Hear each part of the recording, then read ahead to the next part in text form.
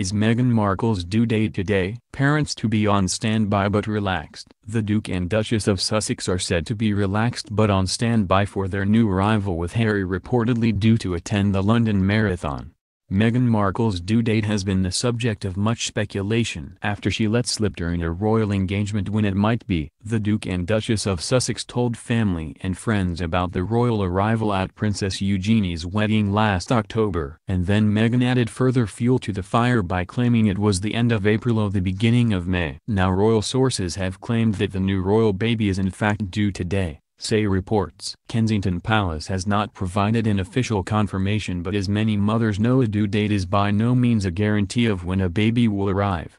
According to a Life Science article written when Kate Middleton was expecting Prince George, a firstborn baby has a 15% chance of being born late. And a royal source told The Sun, while parents-to-be Harry and Meghan are on standby, they are both in a relaxed mood. Meghan, 37, is said to be staying close to her home with mum Doria Ragland, who has been at Frogmore Cottage for a week. Harry, meanwhile, reportedly still plans to attend the London Marathon to hand out medals and support runners. According to a Life Science article written when Kate Middleton was expecting Prince George, a firstborn baby has a 15% chance of being born late.